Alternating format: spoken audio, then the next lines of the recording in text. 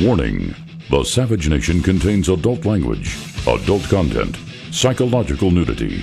Listener discretion is advised.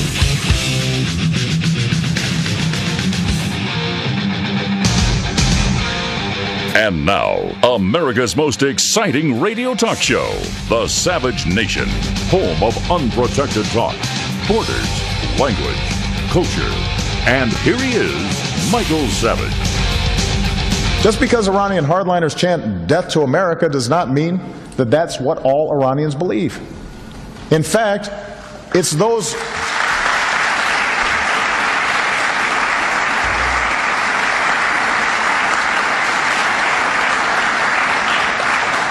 In fact, it's those hardliners who are most comfortable with the status quo.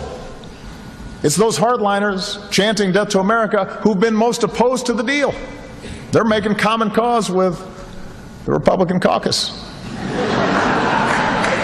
Welcome to the Savage Nation. Today's program is entitled A Path to War. And, of course, the big news is that Obama was a salesman for Iran today. And I watched the entire speech.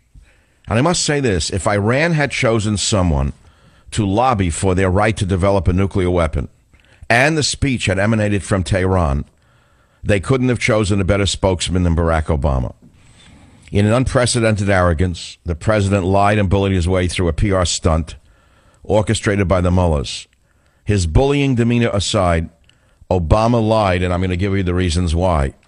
But before I give you the reasons this is a path to war, I must tell you, in all honesty, that the president is such a skilled rhetorician, he almost had me believing in what he was saying. And I am the ultimate cynic. I was listening to him, and I wanted to say, don't believe a word he's saying. You can see him lying. You could see how his mouth changes when he really tells a big one. You could see how he looks like Sollozzo the Turk in The Godfather, GF1, when he throws a big whopper. He does something with the mouth that's right out of GF1. If Coppola were directing Sollozzo the Turk, he could have studied from Barack Obama, even though Barack Obama at the time was only a college student, I guess. But let's get down to the actual realities of why this is a nightmare deal with Iran. The good news is that one of the most hard-left Democrats today defected from Obama's path to war. Steve Israel, who is no fan of the Savage Nation by his past actions and statements, and is no fan of conservatism. Steve Israel, one of the most diehard left-wing members of the Democrat coalition, defected today. He bailed out. He bailed out and he said, no, he's going to vote against the deal. It's a huge loss for Obama. And by the way, Israel's defection came this morning just before Obama's speech. It's the most important speech, not only of the day, but of the week. How can you rank it? So let's look at the speech itself. Obama said the choice before lawmakers is one of war and peace. He met with American Jewish leaders yesterday, whoever they may be. I never heard of any. I don't know who they are. I never met them. I don't know who Jewish leaders would be, but he met with them. That would mean money men, money raisers for the Democrat Party.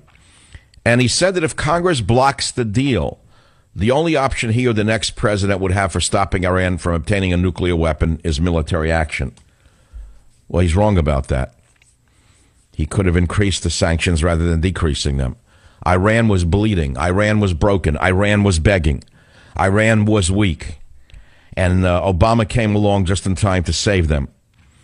And so the argument is not a very convincing argument that it's war or peace. This is clearly a path to war, and I'll tell you why. It's a bad deal. One, Iran is not a trustworthy partner in anything.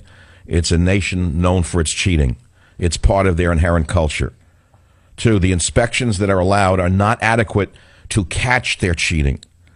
Three, Iran will receive $100 billion as soon as the deal is implemented. How do you think they're going to spend that money?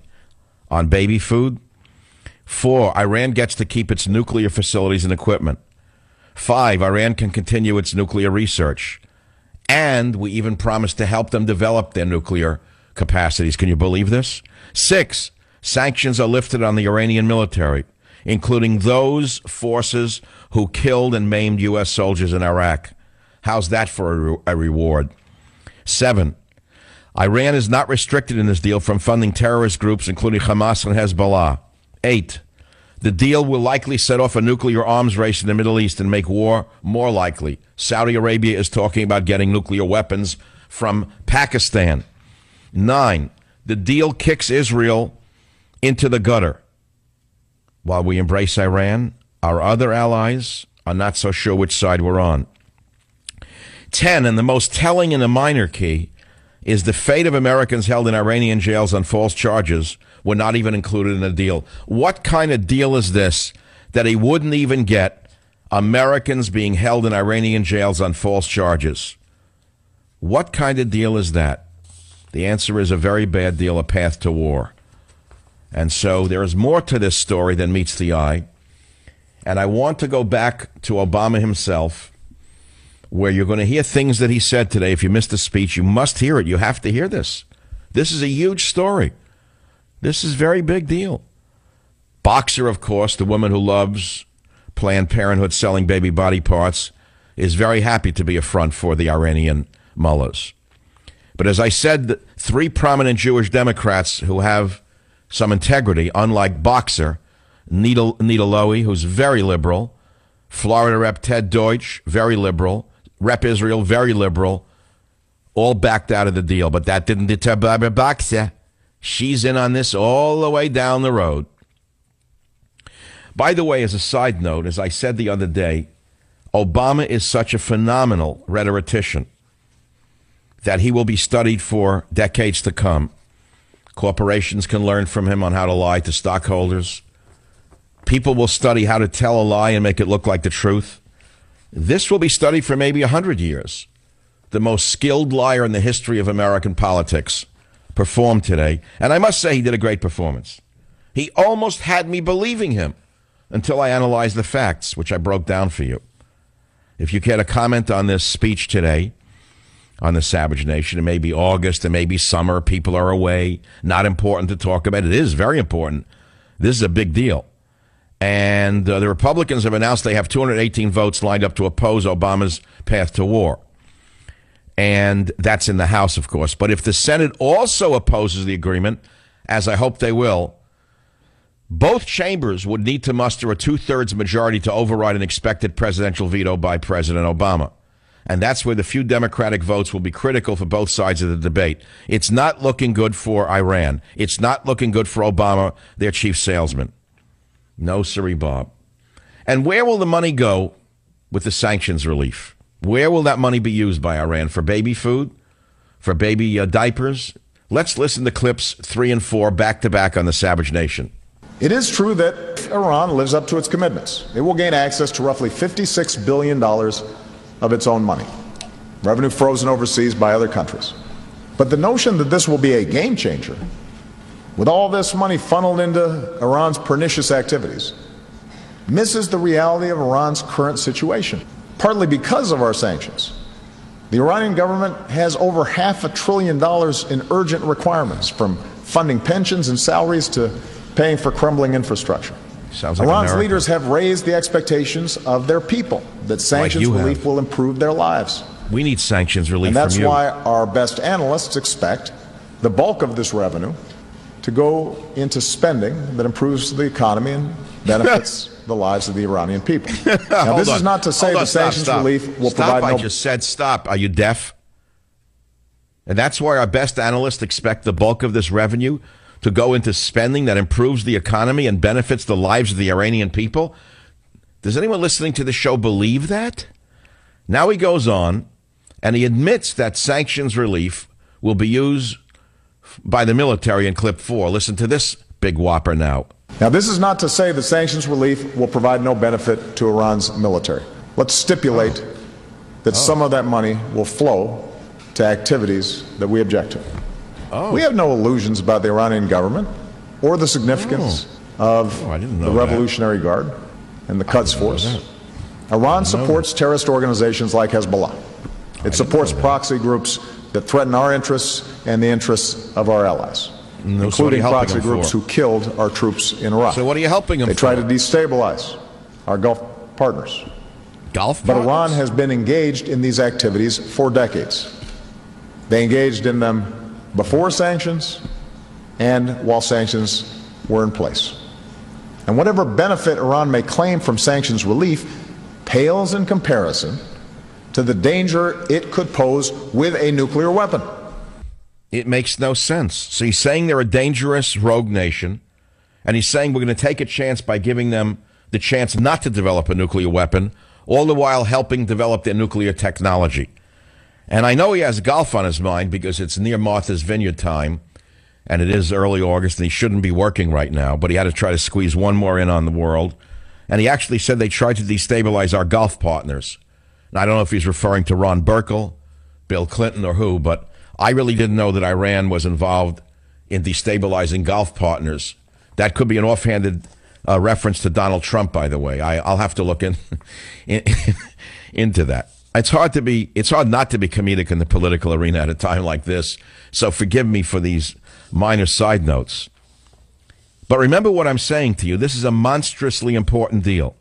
It's so important that even Hollywood should pay attention to it. For 1 minute, even Katzenberg, Matzenberg, Ratzenberg, and Geffen should take time out from their important work of destroying the culture of the world and pay attention to what their candidate is doing to the United States of America and to the world's stability.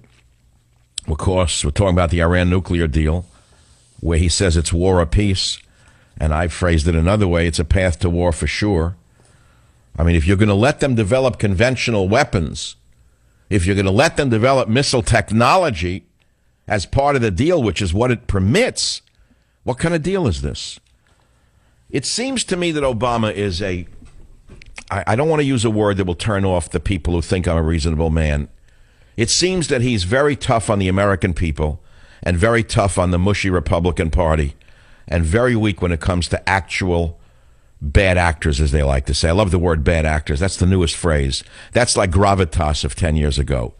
Now they take a terrorist and they call him a bad actor. Now they take a terrorist nation and call them bad actors in the region. Where do these words come from? Who writes this garbage? They won't even call terrorists anymore. They're just bad actors? Well, the worst actor is Barack Obama. He's the real bad actor on the stage because he's trying to sell us a bill of goods that's unsaleable. Now, you could say if this is all about Israel, you don't really care that much because you care about America and you're an American firster. And believe me, I know that sentiment has grown in America. Most Americans, even conservative Americans, especially conservative Americans, are American firsters, by the way. They are so tired of foreign entanglements. They are so tired of sending their sons to war to die and get maimed that they could care less about Israel or any other country. I understand the sentiment. But if it was only about Israel, I don't think I would be giving, let us say, this monologue today. Because it's not only about Israel. I've said this before. Israel is a very flawed nation in an extremely flawed world in a very psychotic region of the earth. They're the best choice that we have in the Middle East. Putting aside the religious orientation of many people, putting that aside, the belief that many fundamentalist Christians have in the survival of Israel, put that aside. From the point of view of politics itself, listen carefully to what I'm about to say to those of you who say America's interests should come first. Israel is the canary in the coal mine. They first know, they first feel, they first bleed from the Islamists in the world. And for that reason alone, it's not just Israel alone. It's Israel with the entire civilized world. I'm Michael Savage. This has been my opening. If you care to chime in on the speech that Obama gave this morning, which is a very important speech, the phone number is 855-400-7282. I'll be right back.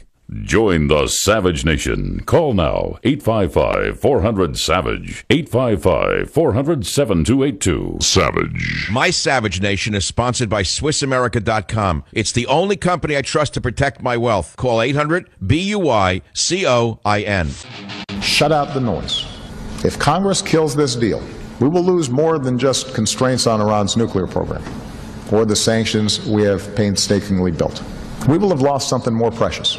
America's credibility as a leader of diplomacy. America's credibility as the anchor of the international system.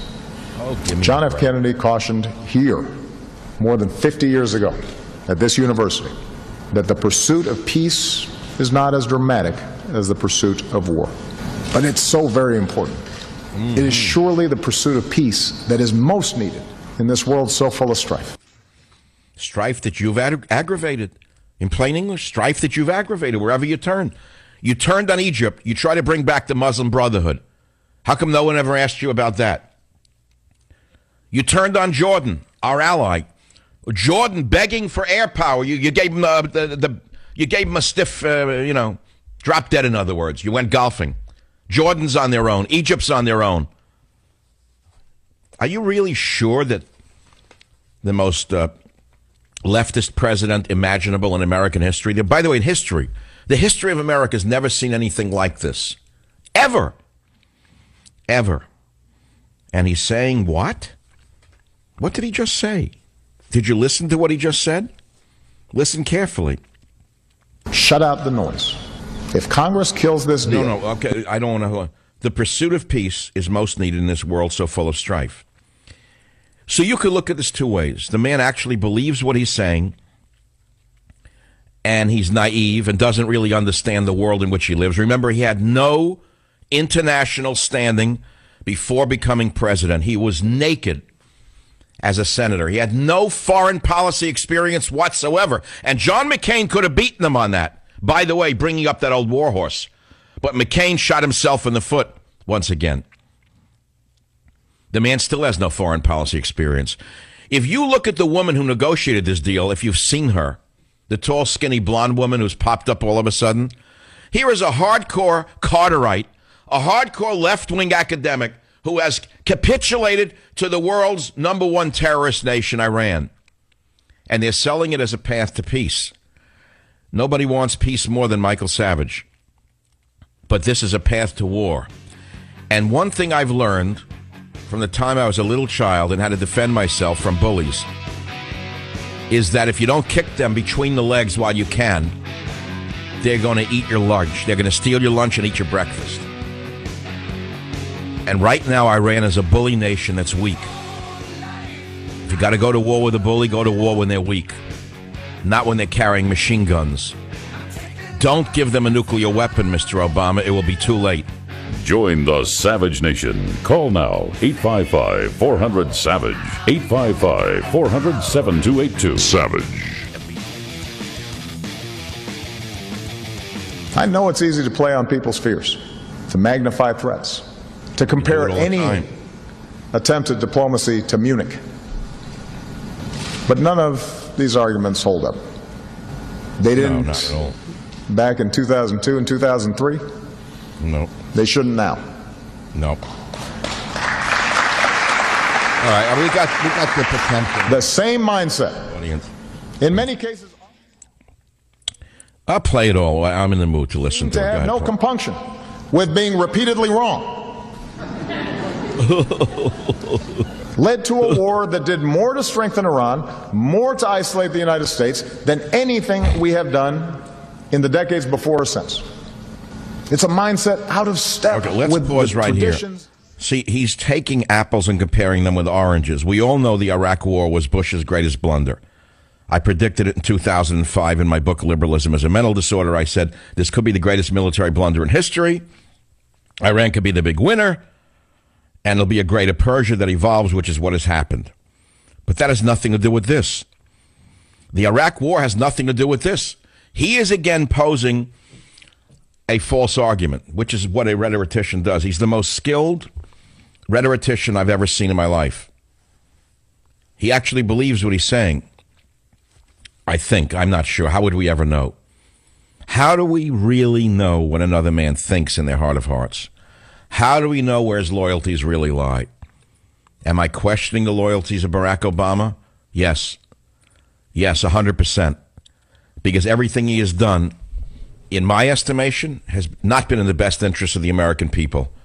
Maybe small splinter groups of the American people, yes, but not the overall nation itself. He has decimated our borders with Mexico. He's permitted a foreign culture to invade our society. He has decimated our language, turning us into a polyglot nation, a Tower of Babel, and he has fundamentally stamped out our culture. So I don't trust him on this deal. But the facts themselves should have you not trusting him on this deal. And what more do you need to know than one of the most hardline leftist supporters of Obama, Steve Israel, bailed on the president just before his speech? That was amazing. The timing of it was quite amazing. The only one who's not been heard from, and perhaps the most important one, is the Machiavellian Charles Schumer. I know Schumer's probably monitoring this show because he knows them. He's monitoring the show, let's put it that way. They all do, in and out. If they don't listen to it, they have a staffer listen to the show. And they know that in between the jokes and the humor and the teddy and the meatballs, they know that I make sense. They know that I'm a voice of reason. They know that I'm the uncle that they once had in their family. You said, hey, moron, what are you talking about? What, you became a big senator? You forgot who you are? Idiot. You may be a senator. Have you forgotten who you are? Have you forgotten reality? Are you that greedy? You need that much more power? That's what's going through Schumer's head right now. It's a deceased relative talking to him. And I hope he comes to his senses like Steve Israel did. I really do. Hope to God that he puts principle above naked self-interest. Let's put it to you that way. We have other sound. I mean, we called a speech. The team did a really good job today. And we have the best sound in the whole business in general. And we're playing, I think, the most important speech, the important pieces of the speech today. So now let's hear from the other side, a side that I'm sure will rankle the Jew haters in the audience, those who pose as anti-Zionists, who are really, whatever they are, it doesn't matter, we know who they are. They're fellow travelers with Tehran, fellow travelers with the PLO, fellow travelers with the baby killers on the other side of the fence in Israel. Here's former Ambassador Dan Gillerman on Obama's speech a few minutes after in clip 11.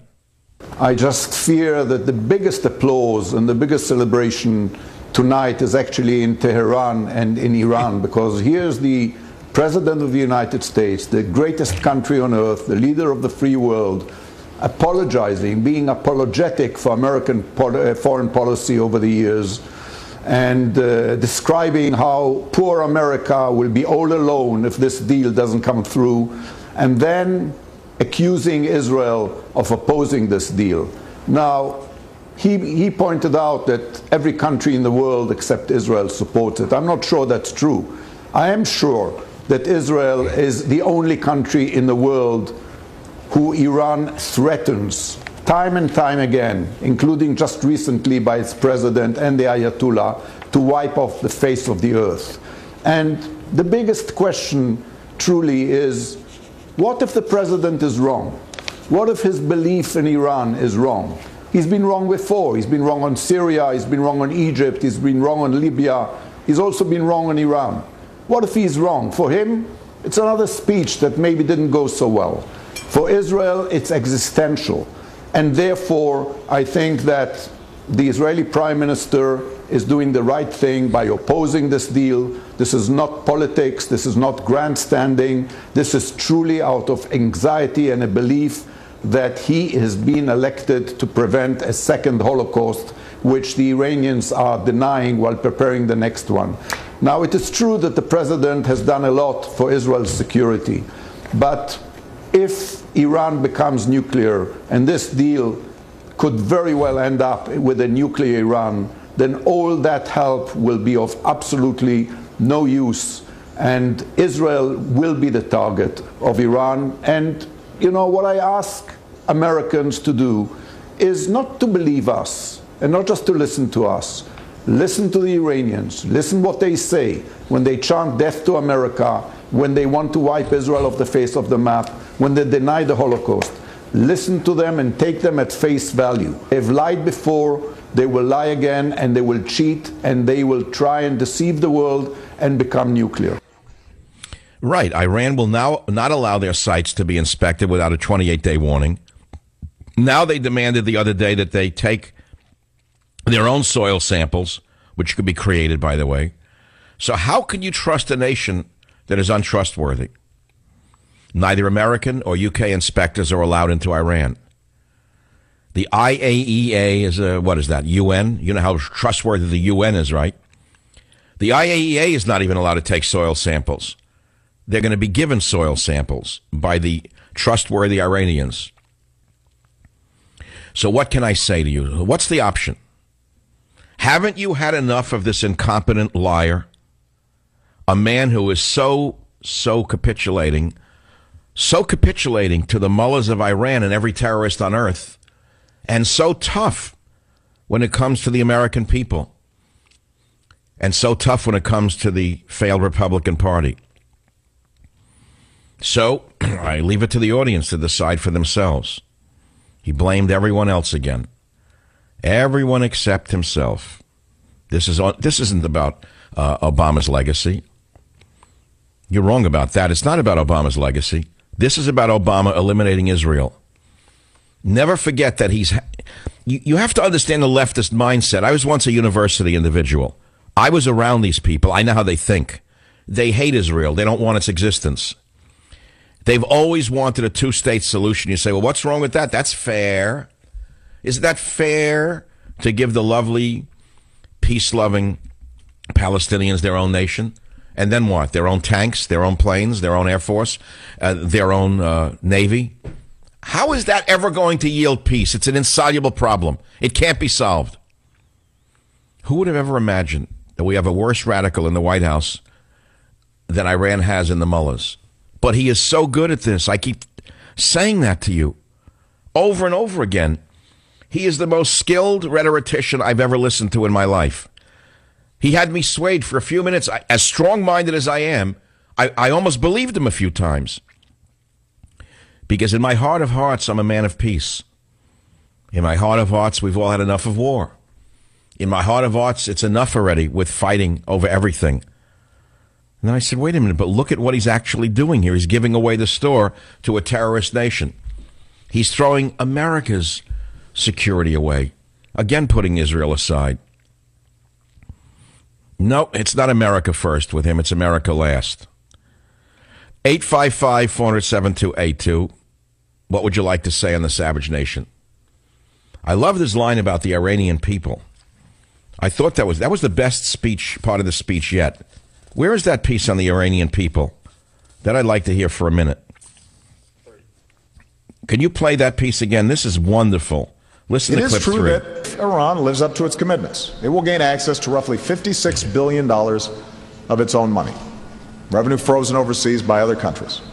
But the notion that this will be a game changer, with all this money funneled into Iran's pernicious activities, misses the reality of Iran's current situation, partly because of our sanctions. The Iranian government has over $500 billion in urgent requirements, from funding pensions and salaries to paying for crumbling infrastructure. Sounds like America. Iran's leaders have raised the expectations of their people that sounds like you will improve their lives. You're like a mullah. That's why our best analysts expect the bulk of this revenue to go into spending that improves the economy and benefits the lives of the Iranian people. Oh, come on. That's so absurd. Your best analysts who? University creeps who've never run a lemonade stand?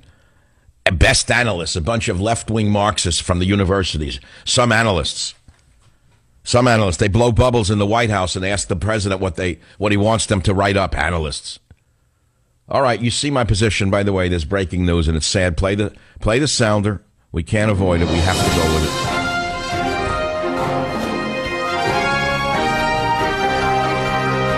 Sad breaking news in the Savage Nation. Another movie theater shooting. Another madman.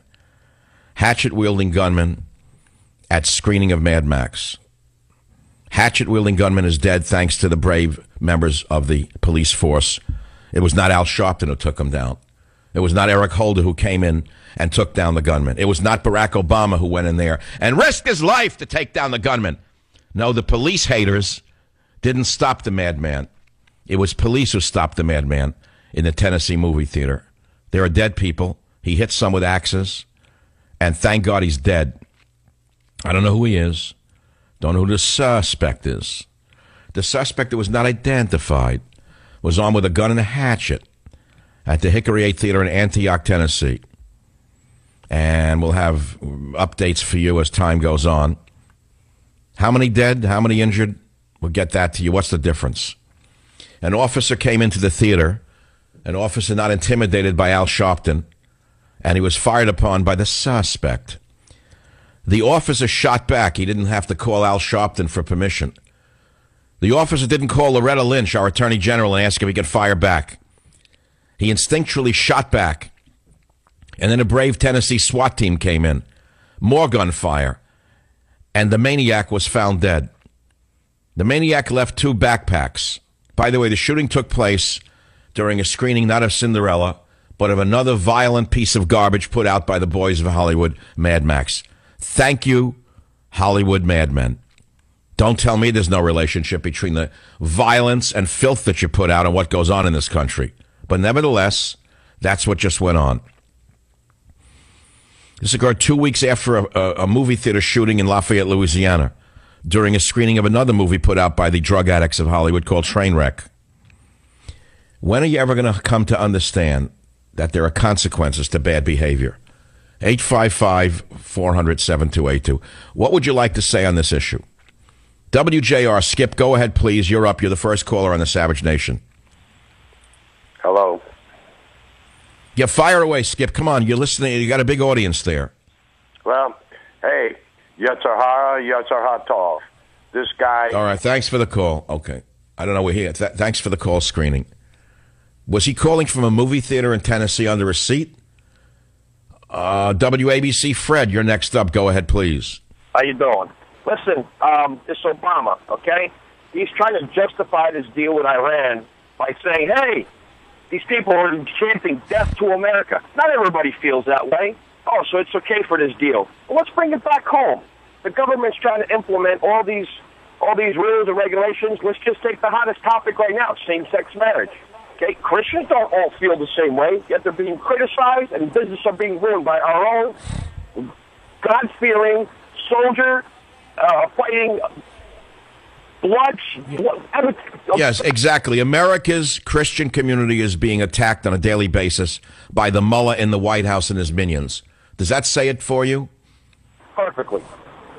The mullah in the White House and his left-wing minions, his anti-Christian minions, have a war against Christianity. I'll be right back. Join the Savage Nation. Call now, 855-400-SAVAGE, 855-400-7282. Savage. The Savage Nation is sponsored by Swiss America, the only company I trust with my financial future. Call 800-289-2646 or SwissAmerica.com. The time is short and the discussion needs to be long. Adam on WABC, go ahead, make your point, please. Yeah. The point I want to make is I hear all of you guys on the radio talking about how bad an idea this is, how dumb this president is. Nobody else has any suggestions for anything. How about if I give you a suggestion, which I've heard over and over again? Are you open to listening? You don't even know what I'm going to say yet. You just said that there's no alternative to the deal. Isn't that what you just said? Okay, you guys keep saying that. Okay, all of you guys keep saying that. Okay. Wait, Adam, excuse me. Are you saying there's no alternative to what Obama is offering? Is that what you're saying? No, you said that. All of you guys said that. You just said it 5 minutes ago on the radio. That's why. What is wrong with you? Are you on drugs? No. Are you on medication? I suggest you pull over and call 911. You're on the board. You're disagreeing with me. You're saying all I'm doing is ridiculing Obama. Isn't that what you're saying? Make a suggestion. Everybody. I'm talking about everyone. All you guys do. All right, I can't take it. You know, they say that hell is a place where there is no reason. I taught people like him. That's why I left teaching. The schools are filled with people with no reason. It's a hell for teachers today. They can't even hold an argument. So let me give you an alternative. You raise the sanctions on Iran. You don't lift them. You increase the sanctions on Iran. You squeeze them till they're screaming. And then you get a better deal. And when the mullahs say, you know what, after we got everything we want, now we're going to tell you this and that, they change the deal after the fact. It's called the Iranian School of Negotiation. Used to be known as the Russian School. I know it from 30 years ago. So they're playing the Russian School of Negotiation, and we're playing the passive School of Negotiation.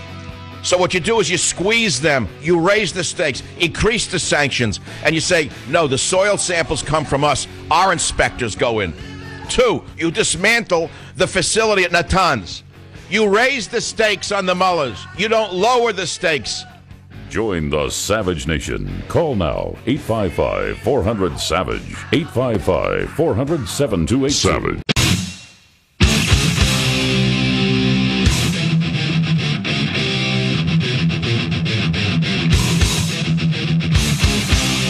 Warning: the Savage Nation contains adult language, adult content, psychological nudity. Listener discretion is advised.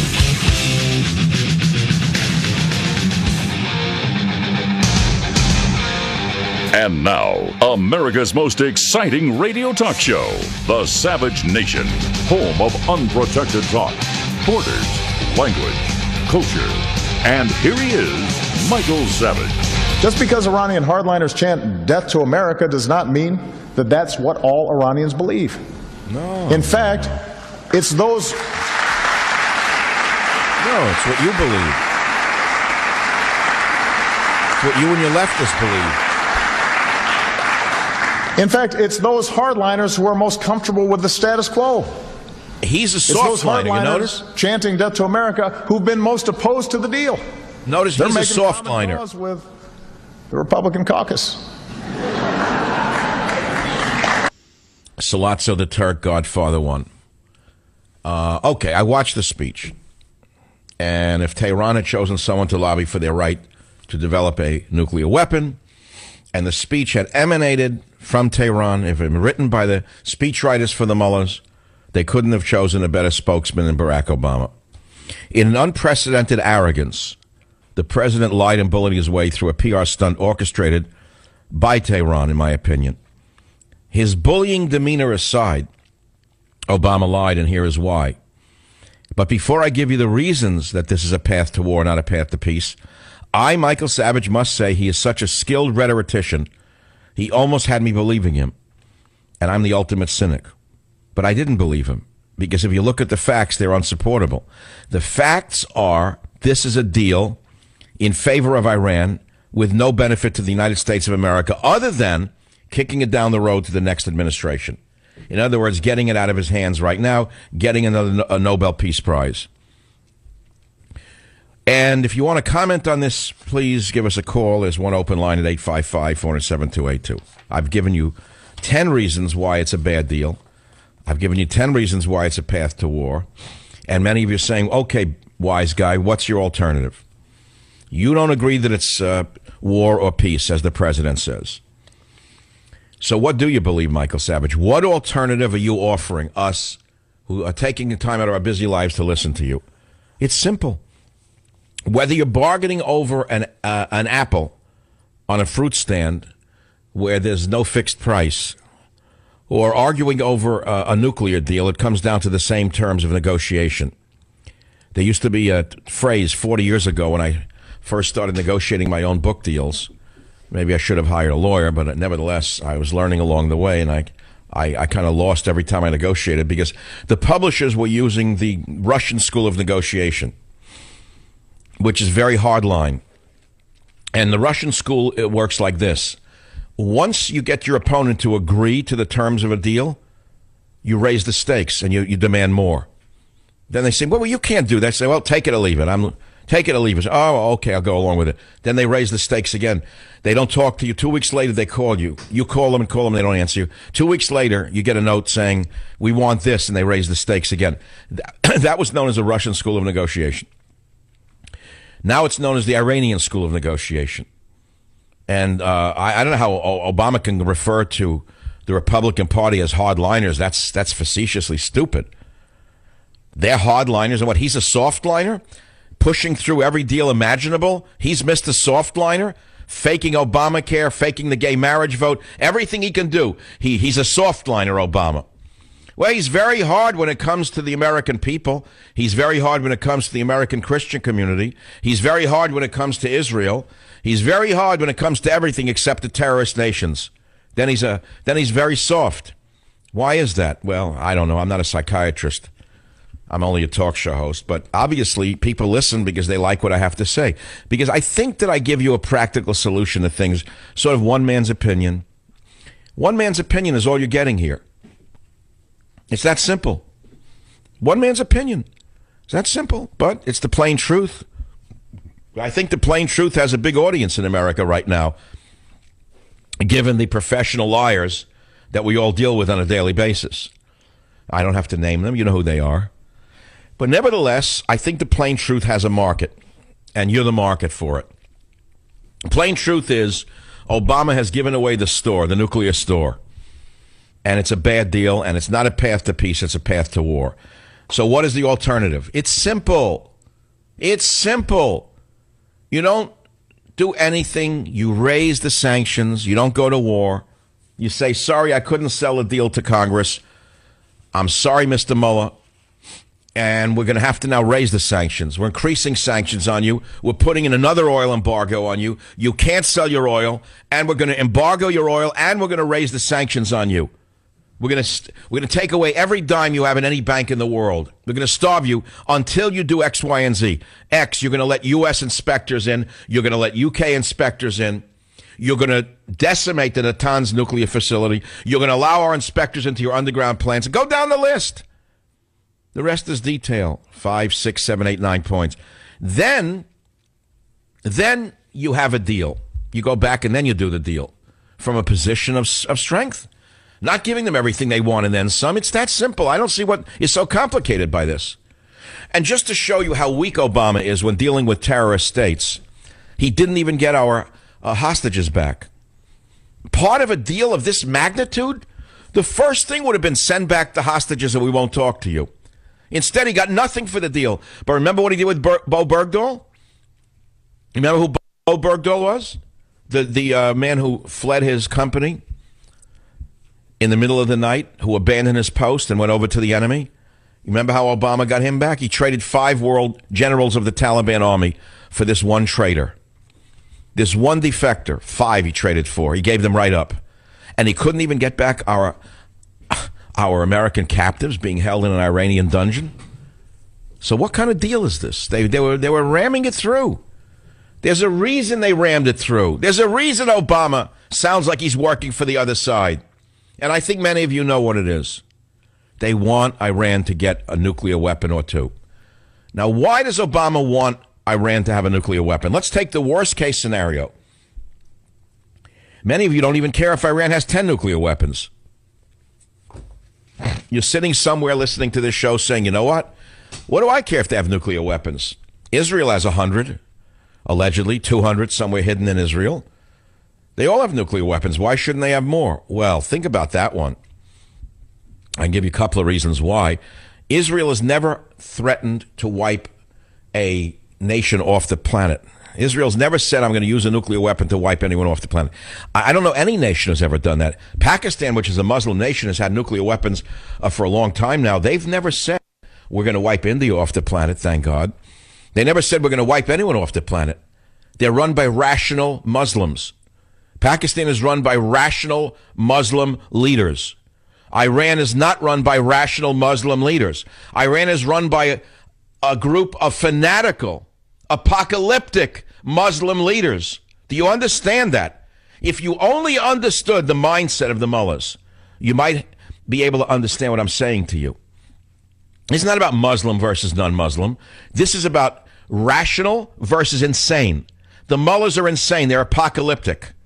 They want war. They want nuclear war. They don't believe that unless there is a war to end all wars, meaning a war that wipes out humanity, then their vision, their twisted vision of Islam can only be realized after that. Do you understand that? Has anyone ever put that on the table? Okay, it's too much for the average guy sitting in a traffic jam right now listening to the show somewhere in America. And there are a lot of you sitting in traffic jams. You're frustrated, you're angry, you don't make enough money. I go down the list, and you're listening to this, and you say, I really don't care that much. Let them all kill each other. A lot of you have that cynical attitude. I know it. I know I'm not a spokesman for Israel. I'm not a spokesman for any organization. I'm a man alone. I'm one man alone. You have to understand who I am. I don't go to parties after the show with AIPAC. I was never invited to the Bush White House while the others were. Rush went, and the Rush cartel were invited in by George Bush. I was always a black sheep. I was not allowed in. They didn't like me. So you got to understand I've always been an independent. And the fact is I'm still an independent. And as an American independent, this is a bad deal. And as I call it today, it's a path to war, not a path to peace. That's one man's opinion. I've given you all of my reasons. If you care to chime in, go ahead. Let's go to line number 7, WBOB, Jim. Go ahead. What's your point? Yes, I recently purchased the audio version of your greatest novel, I think, yet to be, Countdown to Mecca, read by Peter Larkin, and I'm just amazed at the way the story goes, how you throw everything in it from Solyndra to Obamacare, that the agents who protect us are getting Obamacare. And just the storyline that you have, everything in that is playing out. How you talk about the Russians and the Iranians, I mean, it's just a phenomenal read, and the person that's reading it, Peter Larkin. Thank you. Well, no, it's interesting that the book received no play on any of the conservative outlets. Isn't it odd that they would ignore the most important political novel of our time? Yes, and I'm sharing it with all my coworkers. We're allowed to listen to music at work, so I took it to work, and I'm passing it on. Well, you better not let your liberal boss hear about it. Jim, those are very kind words. I don't want the book to be ignored. Countdown to Mecca. It's a fabulous novel, and it's extremely political. It's an exciting book. It's a summer read. It moves quickly, but it's got a lot of politics in it, doesn't it? Yes, it does. I like how you threw in Solyndra and Obamacare and all that. Thank you for the. So there are people out there who recognize that there's a broader picture to this show than may meet the eye. Jack Hatfield is my fearless San Francisco freelance journalist. He used to have a TV show called Truth Tellers, and he got fired because they selectively edited him. Doc Matson is a former Special Forces soldier. He's a friend of Jack. Dover Griffith is his younger girlfriend. She's from the Department of Naval Intelligence, now an FBI agent. Sammy Michaels is Jack's younger half-brother. He's a former Marine. He's now a professional clown. The character everyone seems to like the most is my new character, Saul Minsky, a San Francisco-based gangster. Then there are other characters who I won't mention, all in Countdown to Mecca. I highly recommend it if you're looking for some fun reading this summer, but it's more than fun reading.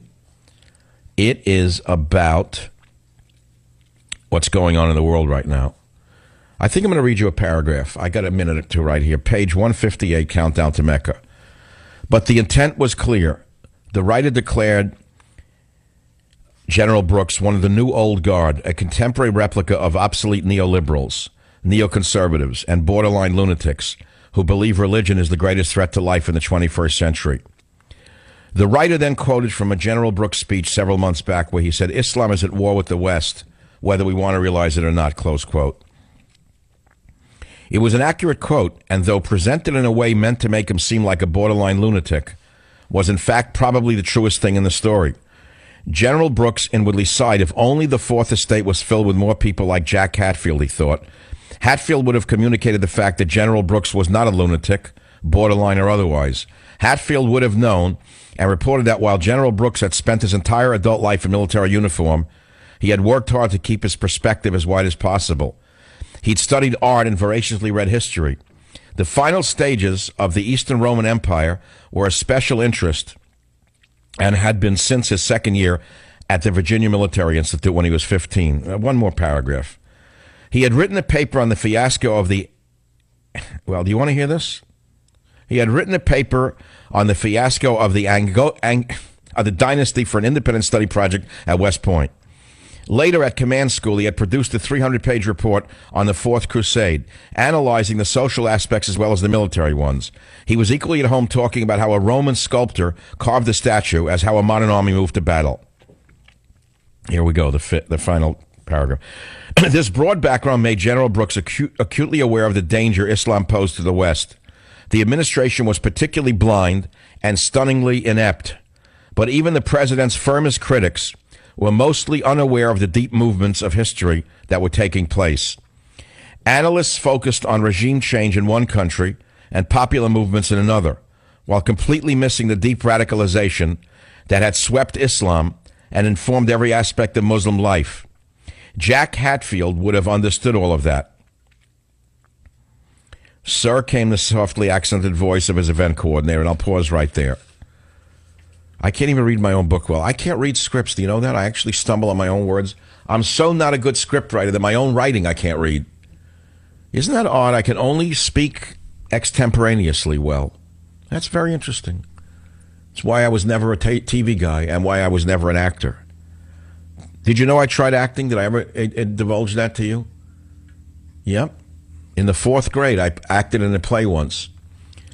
And I remember to this day, they gave me a teacup and they said, make believe you're drinking tea. And I said to the teacher, but wait a minute, there's nothing in the cup.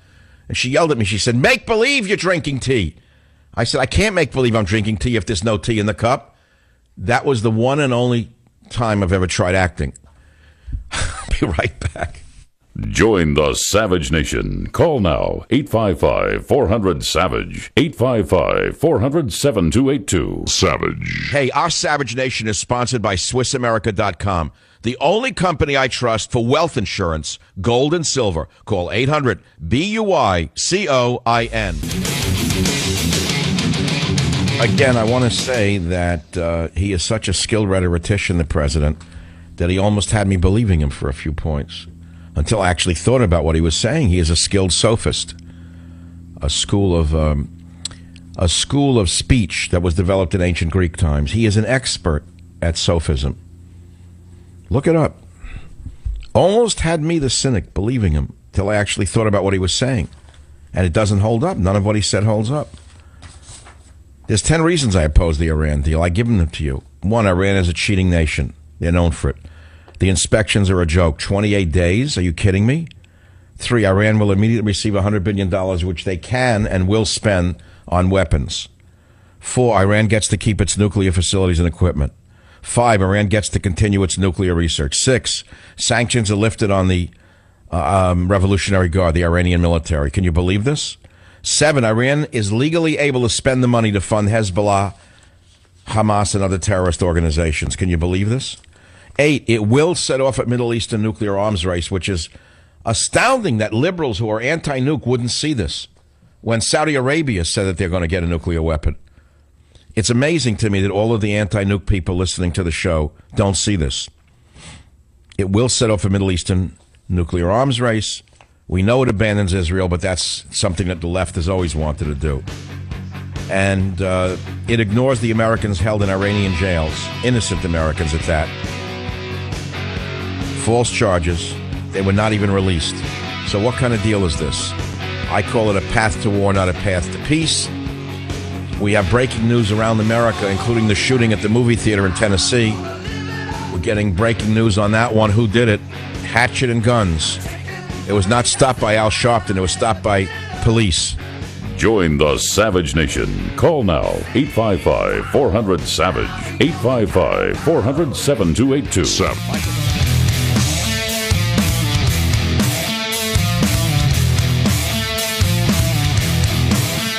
You know, we're talking about the corrupt Democrat machine on a national level under Obama, and it is corrupt, make no mistake about it. Both parties have their corruptions. Obama represents the, let us say, the nth degree of corruption in the smoothest act I've ever seen in my entire life. So now he's trying to sell us a deal with Iran, and no one's buying it who actually analyzes the deal. So there must be much more at stake than we might imagine. You know that this show emanates from San Francisco. How many years have I said on this show, San Francisco is the most corrupt city in the United States of America? Have you heard me say that before? 10 times? 100 times? An article came out in the San Francisco Examiner, August 5th, which happens to be today, entitled, Public Officials Named in New Findings from FBI Probe of Shrimp Boy Chow. It's a Chinatown probe. And in the prosecution of Raymond Shrimp Boy Chow, a wide array of city and state leaders, including Mayor Ed Lee, were caught up in alleged bribery schemes, pay-to-play plots, campaign fund laundering, and state construction contract rigging. It's astounding. You've got to read the article. If you're from the Bay Area or anywhere else, you've got to see what happens when you have a one-party system, as we have not only in San Francisco, but in the state of California. When you have no checks and balances, when you have no other party with any power, you wind up with a banana republic, which is what I live in here. I want to read you something from this article. The arrest stemmed from a federal indictment alleging, among other things, that Chow headed an organized gang outfit in Chinatown, and that Yee and Jackson committed a series of crimes to further Yee's political ambitions. This would make a heck of a movie. I'm sorry to say, make for a good Jack Hatfield novel, but I'm not going to do another one. I'm going to read something from this which I find to be interesting. The FBI alleged in discovery that Ed Lee, that's the mayor, alleged, took substantial bribes in exchange for favors, notes the filing, which then goes on to say that then Human Rights Commissioner Nazli Mohajer and Commission staff member Zula Jones facilitated those exchanges. Jones was reported by the FBI, and I'm quoting now, to have said that former Mayor Willie Brown taught Lee to do business according to the filing. Jones reportedly said, and I'm quoting now, quote, "You got to pay to play here. We got it. We know this. We are the best at this game. Better than New York. We do it a little more sophisticated than New Yorkers. We do it without the mafia," close quote. The most corrupt city in the United States of America, bar none, is San Francisco. But it has a smoothness, a veneer over it of calmness, liberalism, above any suspicion, very much like the president himself does. The president has the smoothest varnish I have ever seen on a skilled rhetorician. The smoothest veneer I have ever witnessed in my life, which is how he got where he is and stays where he is. And many people are so gullible as to believe he's telling them the truth, where he poses it as the deal with Iran is either war or peace. In other words, either you take this deal or we go to war. That's not at all the only alternative. War is not the alternative. Negotiation is the alternative. This is not a negotiation. It's a capitulation. What Kerry did here was not negotiate. He capitulated. That's all. That's all he did. He capitulated, didn't negotiate. If you care to chime in, 855-407-282. Line number 7 from WJR in Detroit, Michigan. Rich, what's on your mind? Just to extend this idea of his rhetoric, I have a mental image that I find helpful whenever he talks, and that is, I picture a bullfight. I picture a matador who is actually like Obama, entering the ring with only two things, a cape and a sword. And even though the bull, which is like the truth, is much stronger than the matador, a skilled matador, and he is the most skilled, can get the bull to focus on only the cape and to ignore the sword. And in that way, he ends up sort of killing the truth. Just to take the point. Beautiful. No, that's a beautiful analogy. But you agree with me that he's the most skilled rhetorician you've ever seen. Absolutely. Absolutely. And now, have you heard anyone else in the business say that? No, you haven't. All you've heard is attacks on Obama, and he's this, and he reads a teleprompter, and he's stupid. They have it all wrong, don't they? So, I came to this years ago because I was intrigued with him and read his book very carefully, and I read the book that was written in 2004. That's when John Kerry picked him as the spokesman for the convention, and that book sold out tremendously. But he rewrote the book, because if you go back, you can't find that book anymore on the shelves. If you go back and, but if you find a copy of it, it's got pictures in it. All the pictures are removed in later editions, and he talks. Wait, you're talking about Obama's early book about what, though? Dreams from My Father. His early autobiography. His early autobiography was more revealing? Is that what you're suggesting? Yes. In other words, he changed it between the election of John McCain and when he ran against Romney. He pulled a lot of things out of the book originally. Yeah, he sanitized his history, in other words. Exactly. And what he pulled out was how you fool a white person. He's got a very important chapter in the original version about, he gets in big trouble with drugs. And his mother is off in Indonesia. He's living with his grandmother in Hawaii. And Grandma pulls Mom back, and then he writes it's a very well-written book. The guy is skilled at writing.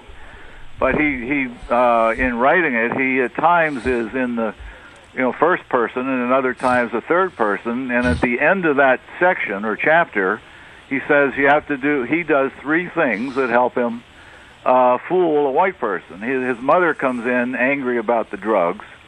He senses very early on that she isn't really as concerned about that because he distracts her attention away from that. He says, well, I don't want to go to college. And throughout his whole early life, she beat into his head, you got to go to college, you got to be like your dad. And so he very skillfully moves her attention away from the drugs by saying, I don't want to go to college, forcing her to argue that he is, or that he should. Then he summarizes at the end of this section the three things he has to do to fool somebody. One is the smile. The smile is very important to relax the other party. Amen. And when he talked today, he smiled. He made a little joke saying, this death to American stuff, that's only the hardliners in Iran. And then I watched every minute of the speech, and I was amazed at his skill in throwing the wind. As my father would say, throwing the malarkey. Says that, only the hardliners or the Republicans in their caucus. Ha, ha, ha, ha. In other words, he uses the smile. Then he's very skilled in words. His mother really taught him to do that. She'd get him up early in the morning, 3 in the morning. He writes in the book anyway. And, would get him to spend 3 hours studying the English language. He's very skilled, and he perfected this at Harvard Law School, at putting out words that mean one thing to young people and something else to old people, one thing to whites and something else to blacks, so he can get both parties sort of agreeing with him. But he's a magical man. I got to admit, Obama's a magical man. You can quote me on that. I watched the speech today, and I saw the most skilled rhetorician, pure sophism at work. And I was amazed at how skilled he was. He was actually pulling me over to his side until I thought about what he was saying. But he's such a convincing speaker that you want to believe the guy. But always think of that image of the bullfighter. I wasn't, but Rich, I wasn't. At the end of the day, I said, wait a minute, what is he actually saying here? Because I know that the facts on the ground don't match the facts he presented in his speech today, Rich. No, that's true. So you're a student of Barack Obama, huh? Was his mother as leftist as I suspect? Oh, is he a leftist? Is that what you asked? No, was Barack Obama's deceased mother, may she rest in peace, as to the left as I think she was? Yes, she was. I actually think it's more a case of how can I seek revenge on America, which, she was. She was going... Well, why did she have a distaste for America, the mother?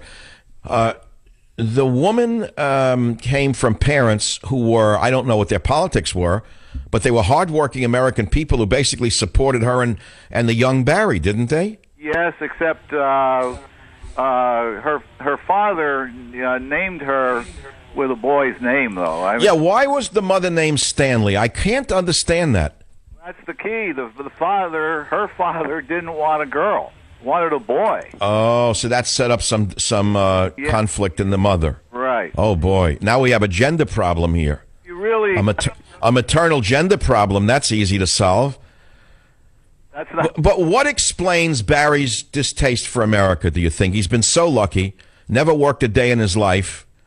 Everything was handed to him. So far as I know, he didn't work his way through Harvard. He didn't work his way through Columbia. Didn't work his way through Pepperdine. What is he so angry at? He's angry for the same reasons that Hamlet is, and don't laugh at that. He believes that his father's, his father became an alcoholic and got involved in a lot of car crashes. And in Kenya, when he went home to Kenya, right? He had to. He was deported from America. Did you know that? Oh, you mean when they still deported bad actors? Yes. Okay. So, but how did that affect young Barry? Well, it affected him in the sense that was what's the title of his book? Dreams from My Father. What was the father's dream? If you go, you can find out. See, the father was at Harvard Economics School, working on a thesis.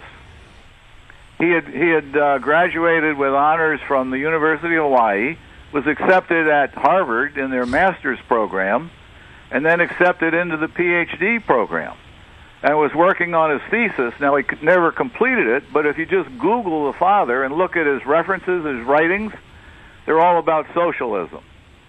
Why is socialism best for Kenya? Why is our socialism not working? The answer to that was, of course, the British weren't. So he was an anti-imperialist, an African anti-imperialist, and those dreams transferred to the son, our president. And they happen very early on. If you can get the right edition of the book, the 2004 edition or earlier. You know, but I've known leftists who grew up and changed as they developed and looked around the real world and saw the country they were living in as opposed to the fantasy they thought they were living in, and they evolved along with their ideas evolved along with their age. As they became chronologically more mature, so did their thinking. Why is Obama and so many of the left-wing cadre and the left-wing cadre around them, why have they been incapable of evolution, in your opinion? It really is he was separated from his father. His mother divorces the father right away because she learns that he's married already to a Kenyan woman and has two other children. That's why he was deported. I believe anyway. Because the father. Well, today that wouldn't be a crime. He'd be made head of HHS with that curriculum vitae. But aside from that, you seem to be a real student of the president and his father and the dreams of the father. Where does this end? How does this end? This dream? God,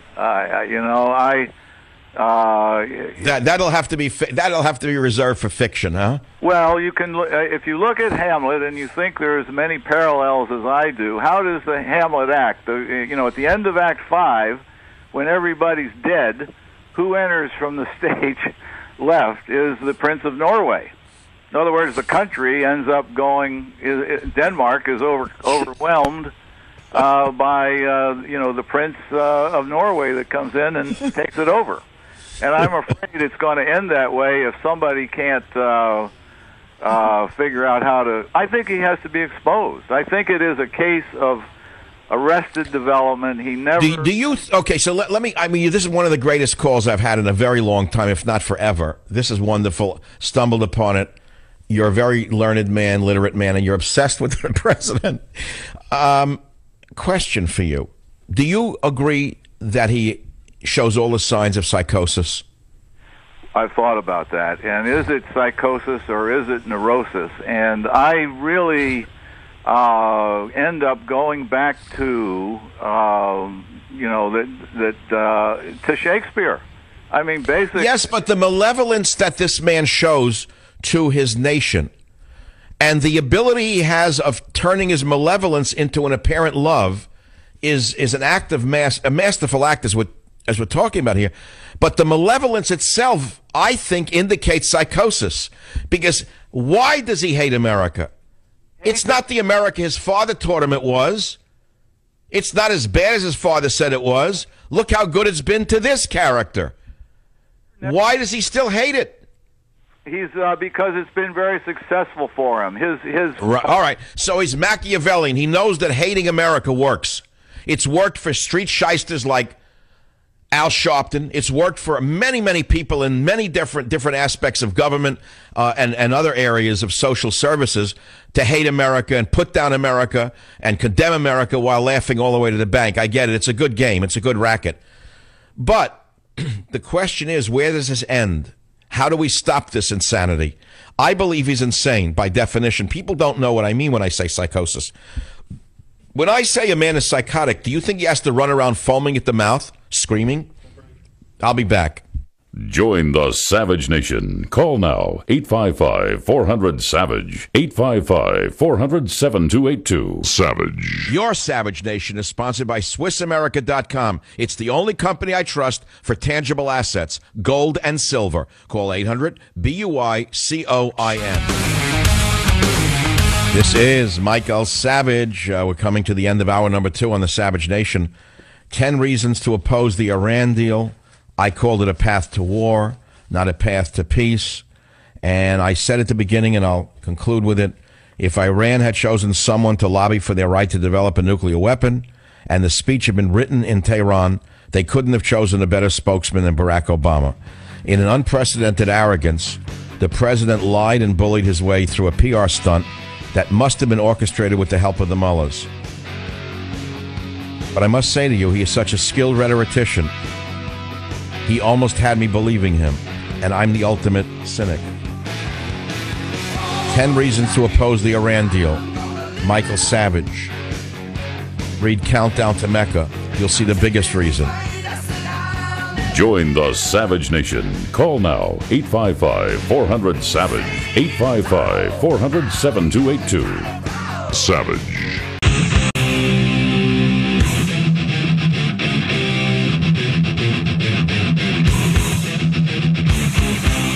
Warning. The Savage Nation contains adult language, adult content, psychological nudity. Listener discretion is advised.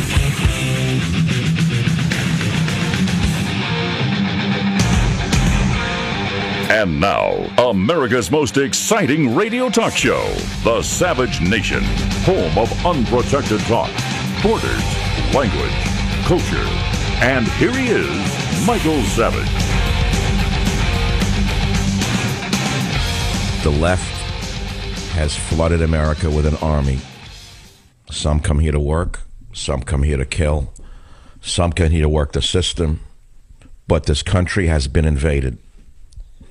It's been invaded, we've had an invasion, and there's only one man who I think, and I say I think because I don't know, might stop the invasion by building a wall between this country and the third world hellhole called Mexico.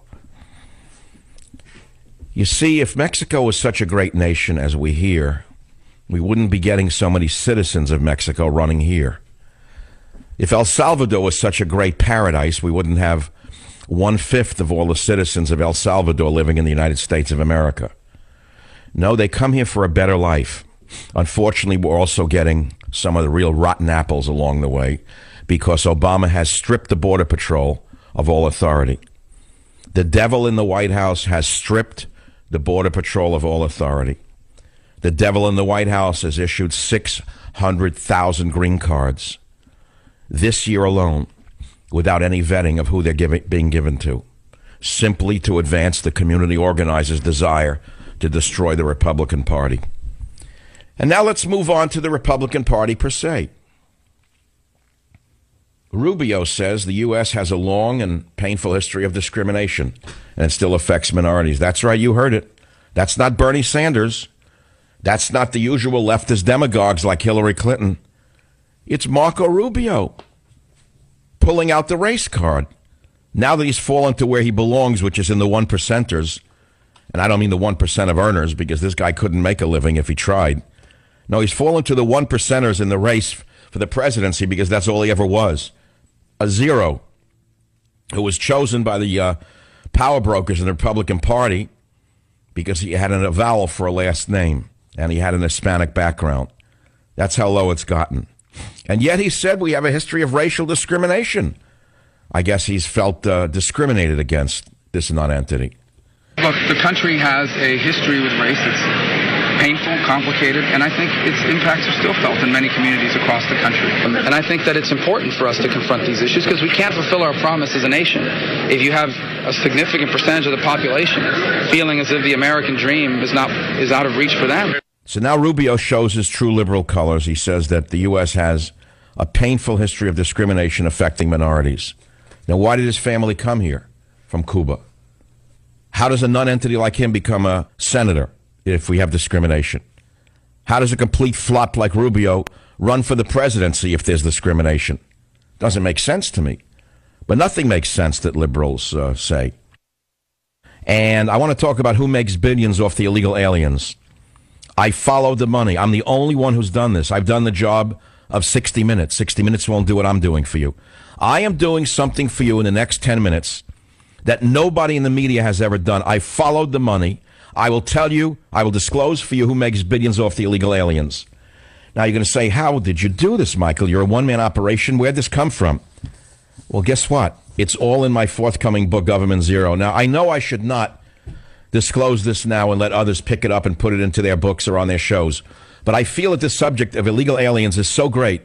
I feel America is being stolen from us so rapidly that you have to understand why it's happening, and then maybe something will be done to stop it.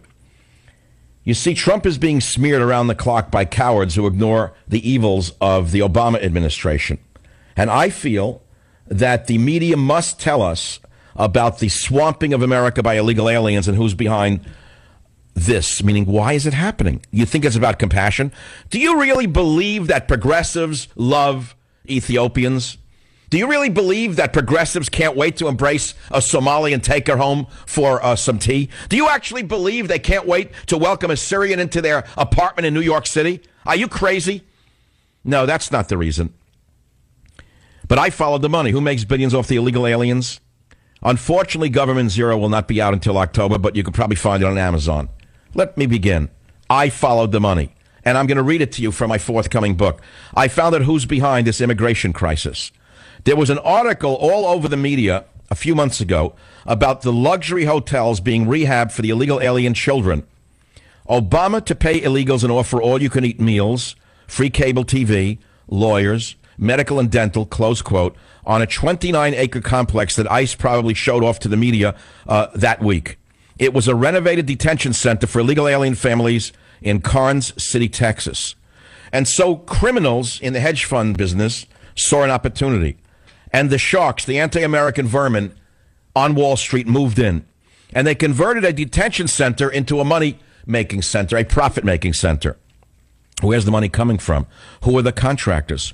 Who are the contractors that are making and are going to make billions of dollars off the illegal alien amnesty surge that Obama is causing, in this case, the children from Central America?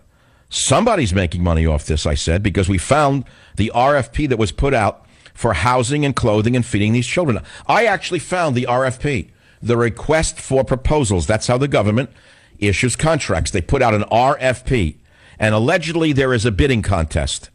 And the government had been plotting to bring in all of these children for at least a year. I figured someone was making a fortune on it, but I didn't know who. So I wake up and I found out that these children in these detention centers were going to get flat screen TVs. Are you listening to me? If you're a poor American, do you have a beauty parlor at your disposal for free?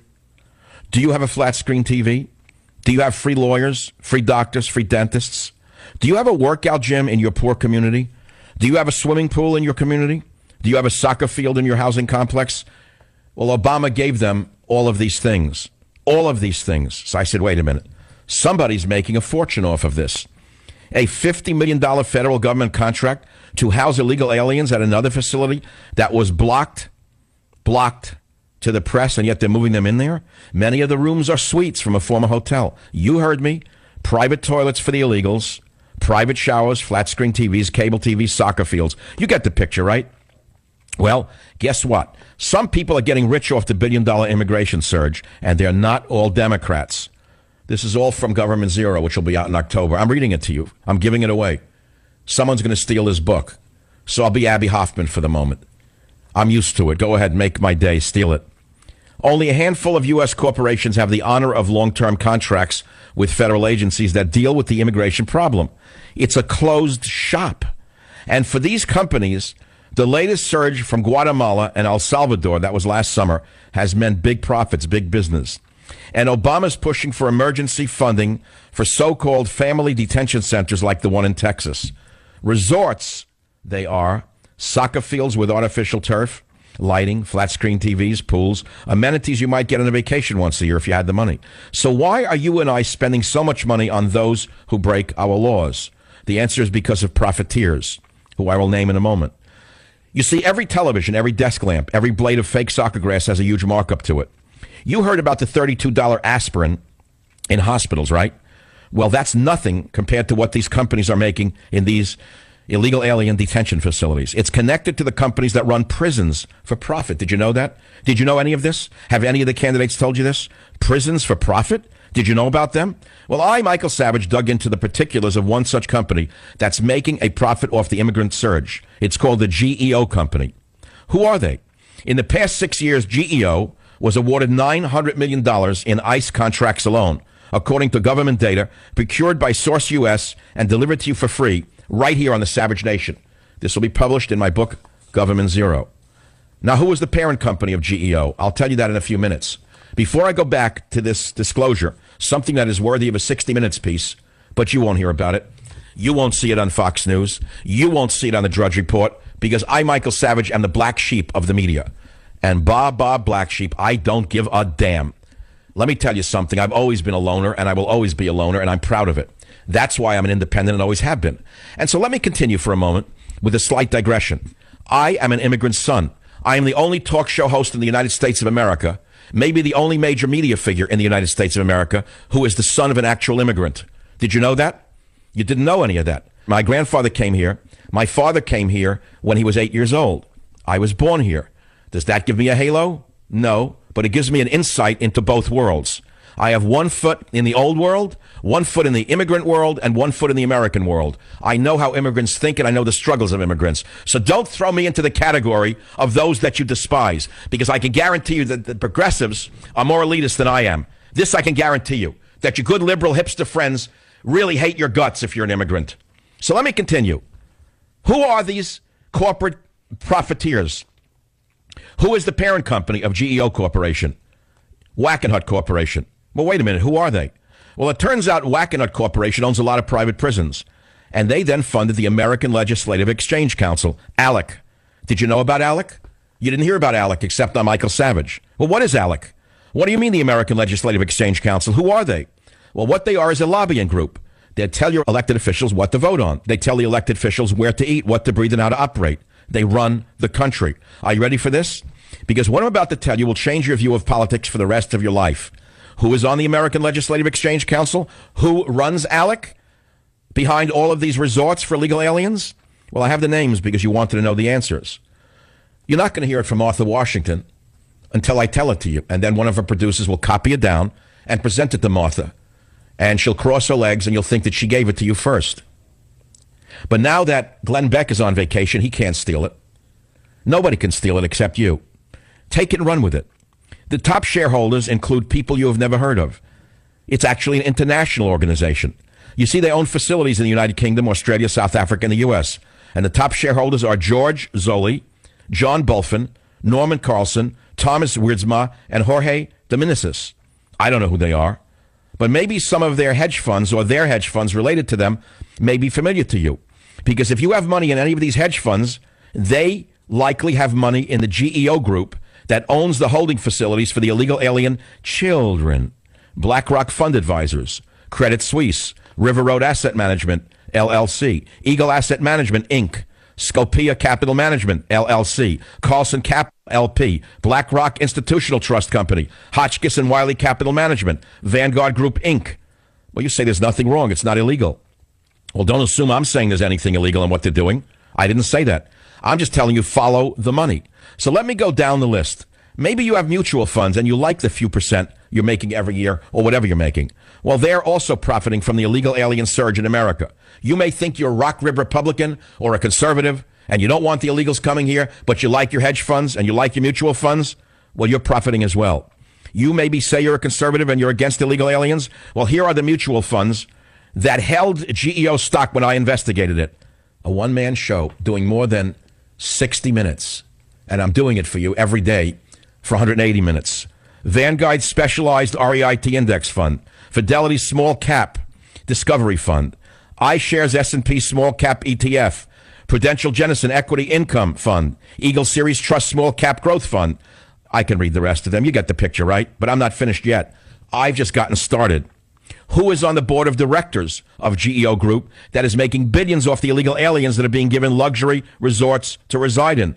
And this will explain to you why the Republicans, along with the Democrats, have been lobbying for amnesty in one form or another. I will give you the names momentarily, but just remember one thing, which I've told you for years, right here on these airwaves on the Savage Nation. Whenever both parties agree on something, you can count on one thing. The American people are being screwed. I'll be right back. Join the Savage Nation. Call now, 855-400-SAVAGE, 855-400-7282. Savage. The Savage Nation is sponsored by Swiss America, the only company I trust with my financial future. Call 800-289-2646 or SwissAmerica.com. Michael Savage back here, the son of an immigrant. But I want to go behind who is on ALEC, the American Legislative Exchange Council, and who makes billions off the illegal aliens. I have about 4 minutes to finish this expose that would make 60 Minutes proud of itself if they still did investigative journalism. But I've just gotten started. Who is on the board of directors of GEO Group that makes billions off the illegals who are being given luxury resorts to reside in? And this will explain why the Republicans, along with the Dems, have been lobbying for amnesty in one form or another. Well, they're not household names, so I won't read them for you. One of them is Norman Carlson, former director of the Federal Bureau of Prisons. Let me pause right there. The former director of the U.S. Federal Bureau of Prisons is on this private group, GEO. It gets even better. Also on the board is Ann Newman Foreman, former Undersecretary of the U.S. Air Force. See, you were told women in the military would be much kinder and gentler. Well, there she is. She left the Air Force, and she's on the board of directors of this organization. She hasn't committed a crime, by the way. It's done by everyone. And look how well they're all doing. This goes along with the liberal credo. They come to do good, and they do very well indeed, just like the missionaries in Hawaii. They came to do good, and they did very well indeed. That's how the descendants of the missionary families in Hawaii still own the leasehold land generations later. Clarence Anthony, president and CEO of Anthony Government Solutions, Inc., Christopher Wheeler, Julie M. Wood. These are not household names. You get it? Wait until you hear the punchline because you haven't heard it yet. It's coming right here in the Savage Nation. And if you miss it, it's all in my forthcoming book in October, Government Zero, where it is memorialized forever, which is why you need to buy the book. Who is getting rich off the billion-dollar immigrant surge? Well, those companies, those hedge funds, those other funds. But are you ready for this? Because here it goes. You didn't expect this, but you heard it first on the Savage Nation. The Koch brothers, David and Charles, who are two of the richest people in the world, are key funders of the American Legislative Exchange Council, ALEC. Now you know why Michael Savage has never been invited to speak to that group. Now you know why Donald Trump has been excommunicated by the Koch brothers. I explained to you a few minutes ago what ALEC is and what they do. ALEC is a lobbying group, and they tell legislators how to vote. The Koch brothers are key funders of ALEC. And so there you have it. You thought it was all liberals who wanted amnesty. But now you find out it's very apparent that so-called conservatives, who are now the guiding forces behind the illegal immigration surge that is now going on in this nation, they're behind it because they own these facilities with thousands of unused beds around the nation. And they want you to fill them and pay for them. Big business, big government, and big religion. All one bundle getting paid off your hard labor. Ladies and gentlemen of the Savage Nation, what I've just disclosed to you is worthy of a Pulitzer Prize. But you won't hear it anywhere else until it's stolen from me. And I don't care because at this point in my career, I become, well, what I become. Don't give me credit. Just steal this idea. Run with it because I've just gotten started. These capitalists have pushed Congress to bring in those illegal aliens by the trainload to fill the beds in many of their privately held detention centers because they make more money than did the druggies. Never forget what you just heard in these last two segments. Savage. Shut out the noise. If Congress kills this deal, we will lose more than just constraints on Iran's nuclear program or the sanctions we have painstakingly built. We will have lost something more precious: America's credibility as a leader of diplomacy, America's credibility as the anchor of the international system. John F. Kennedy cautioned here more than 50 years ago at this university that the pursuit of peace is not as dramatic as the pursuit of war. But it's so very important. It is surely the pursuit of peace that is most needed in this world so full of strife. Strife that you've aggravated. In plain English, strife that you've aggravated wherever you turn. You turned on Egypt. You try to bring back the Muslim Brotherhood. How come no one ever asked you about that? You turned on Jordan, our ally. Jordan begging for air power. You gave him you gave him a stiff, drop dead. In other words, you went golfing. Jordan's on their own. Egypt's on their own. Are you really sure that the most leftist president imaginable in American history? By the way, in history, the history of America has never seen anything like this, ever, ever. And he's saying what? What did he just say? Did you listen to what he just said? Listen carefully. The pursuit of peace is most needed in this world so full of strife.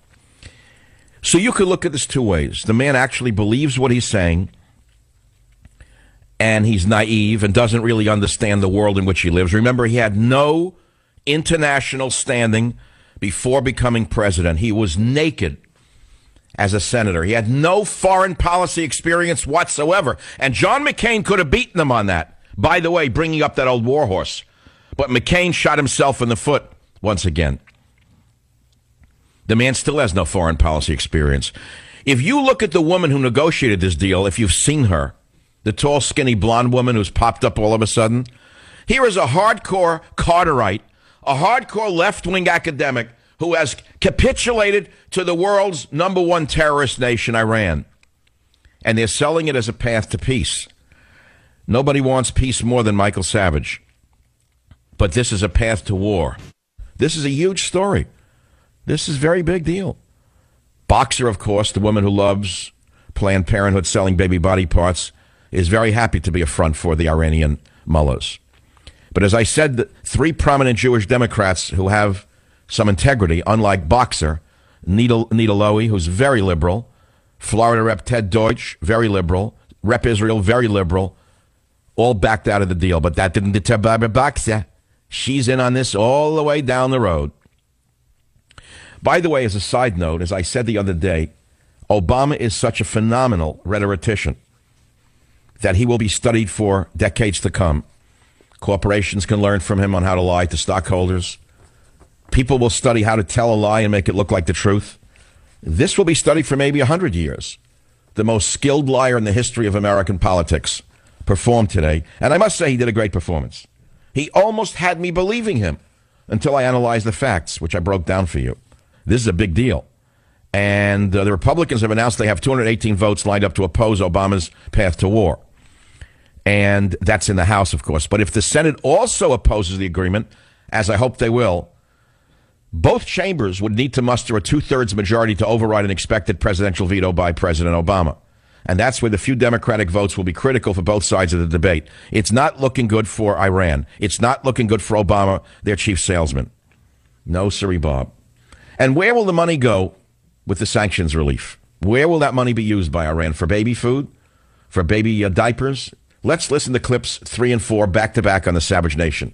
It is true that Iran lives up to its commitments. It will gain access to roughly $56 billion of its own money, revenue frozen overseas by other countries. But the notion that this will be a game changer, with all this money funneled into Iran's pernicious activities, misses the reality of Iran's current situation, partly because of our sanctions.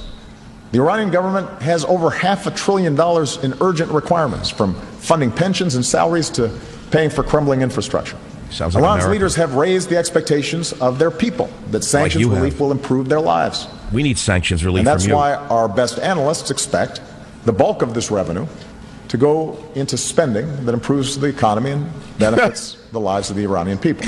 Now, this is not to say that sanctions relief... And that's why our best analysts expect the bulk of this revenue to go into spending that improves the economy and benefits the lives of the Iranian people. Does anyone listening to the show believe that?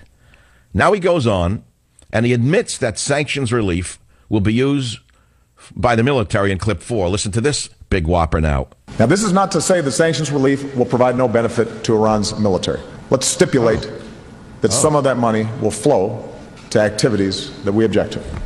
We have no illusions about the Iranian government or the significance of the Revolutionary Guard and the Quds Force. Iran supports terrorist organizations like Hezbollah. It supports proxy groups that threaten our interests and the interests of our allies, including proxy groups who killed our troops in Iraq. So what are you helping them for? They try to destabilize our Gulf partners. Gulf But partners? Iran has been engaged in these activities for decades. They engaged in them before sanctions and while sanctions were in place. And whatever benefit Iran may claim from sanctions relief pales in comparison to the danger it could pose with a nuclear weapon. It makes no sense. So he's saying they're a dangerous rogue nation, and he's saying we're going to take a chance by giving them the chance not to develop a nuclear weapon, all the while helping develop their nuclear technology. And I know he has golf on his mind because it's near Martha's Vineyard time, and it is early August, and he shouldn't be working right now, but he had to try to squeeze one more in on the world. And he actually said they tried to destabilize our Gulf partners. And I don't know if he's referring to Ron Burkle, Bill Clinton, or who, but I really didn't know that Iran was involved in destabilizing Gulf partners. That could be an offhanded reference to Donald Trump, by the way. I'll have to look into that. It's hard not to be comedic in the political arena at a time like this, so forgive me for these minor side notes. Now, you could say if this is all about Israel, you don't really care that much because you care about America and you're an American firster. And believe me, I know that sentiment has grown in America. Most Americans, even conservative Americans, especially conservative Americans, are American firsters, by the way. They are so tired of foreign entanglements. They are so tired of sending their sons to war to die and get maimed that they could care less about Israel or any other country. I understand the sentiment. But if it was only about Israel, I don't think I would be giving, let us say, this monologue today. Because it's not only about Israel. I've said this before. Israel is a very flawed nation in an extremely flawed world in a very psychotic region of the earth. They're the best choice that we have in the Middle East. Putting aside the religious orientation of many people, putting that aside, the belief that many fundamentalist Christians have in the survival of Israel, put that aside. From the point of view of politics itself, listen carefully to what I'm about to say to those of you who say America's interests should come first. Israel is the canary in the coal mine. They first know, they first feel, they first bleed from the Islamists in the world. And for that reason alone, it's not just Israel alone. It's Israel with the entire civilized world. I must tell you, in all honesty, that the president is such a skilled rhetorician. He almost had me believing in what he was saying. And I am the ultimate cynic. I was listening to him, and I wanted to say, don't believe a word he's saying. You can see him lying. You could see how his mouth changes when he really tells a big one. You could see how he looks like Sollozzo the Turk in The Godfather, GF1, when he throws a big whopper. He does something with the mouth that's right out of GF1. If Coppola were directing Sollozzo the Turk, he could have studied from Barack Obama, even though Barack Obama at the time was only a college student, I guess. But let's get down to the actual realities of why this is a nightmare deal with Iran. The good news is that one of the most hard-left Democrats today defected from Obama's path to war. Steve Israel, who is no fan of the savage nation by his past actions and statements, and is no fan of conservatism. Steve Israel, one of the most diehard left-wing members of the Democrat coalition, defected today. He bailed out. He bailed out and he said, no, he's going to vote against the deal. It's a huge loss for Obama. And by the way, Israel's defection came this morning just before Obama's speech. It's the most important speech not only of the day but of the week. How can you rank it?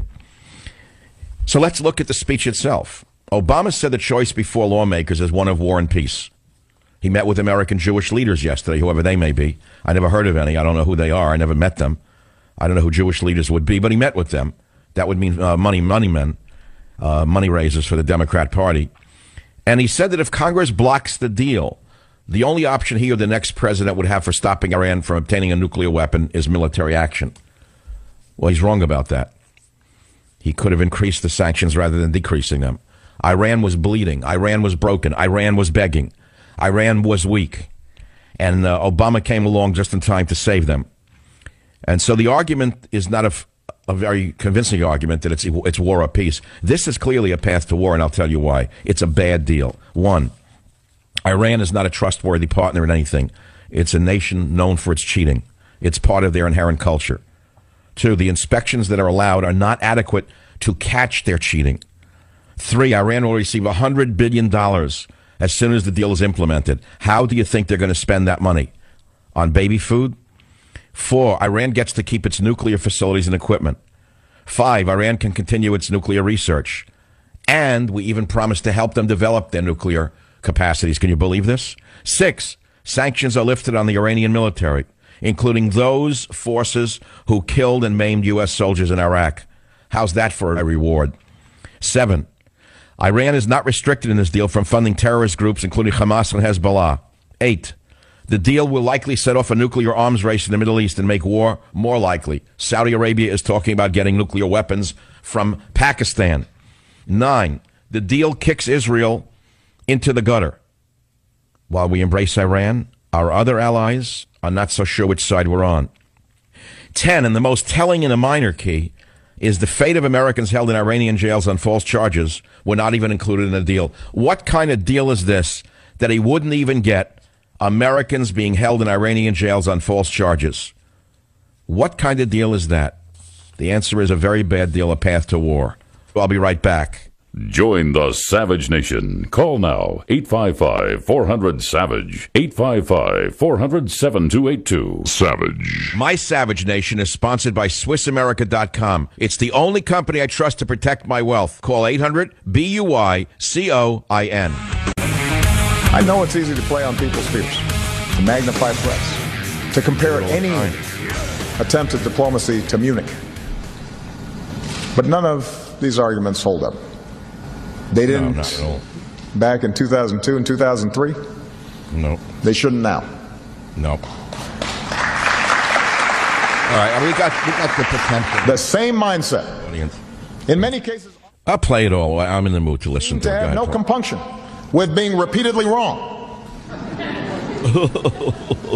Led to a war that did more to strengthen Iran, more to isolate the United States than anything we have done in the decades before or since.